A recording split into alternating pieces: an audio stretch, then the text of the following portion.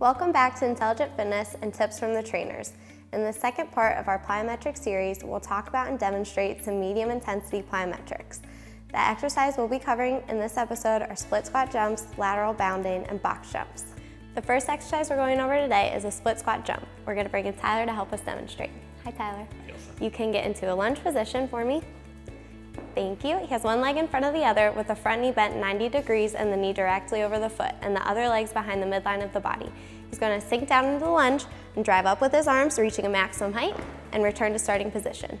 Thank you, and then you can do the other side. Sink down, explode. Good job. The box jump is the next plyometric movement in this category. Tyler's going to demonstrate. Facing the plyometric box, he's going to swing his arms back, loading his hips and his hamstrings, exploding up onto the box, landing softly and absorbing force. He's going to extend his hips, knees, and ankles, step down from the box, and repeat the movement. The third movement in this category we'll discuss is a lateral bound, also known as a skater jump. Starting on one leg, Tyler's going to use his upper extremities to go in the opposite direction and drive and explode to the other leg as far as possible, loading that side. He will repeat this and explode laterally to the other side and continue this movement over and back.